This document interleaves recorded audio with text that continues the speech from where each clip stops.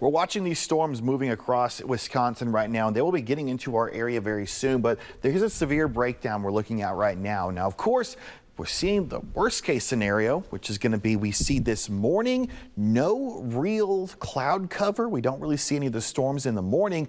And then afternoon comes, we have a lot of that primed environment, and that causes a lot of those storms to really fire up. But if we look at the bust scenario, well, we're going to be seeing cloud cover in the morning. Could we see a handful of rain chances and a thunderstorm or two in the morning? Not going to be severe, and it will suck up a lot of that energy from the environment, not really let us have a lot of those storms in the afternoon. We could be seeing few, if any, severe storms as we head into the afternoon. So we're hoping for that scenario right there as we get throughout the rest of our day. Now, as we get into the 10-day forecast, it's going to be very busy for the next several days. We're looking at these storms for today, and then the heat and humidity will remain for Thursday and Friday. So it's going to be staying hot as we get into that Thursday and Friday time frame, especially Friday ahead of this next little frontal system that will luckily this time actually bring down those temperatures as we head into from Friday into Saturday. Overall, this next weekend is looking great. We'll be seeing temperatures back around average, and even into next week, those temps staying close to average with mostly to partly cloudy skies all week long.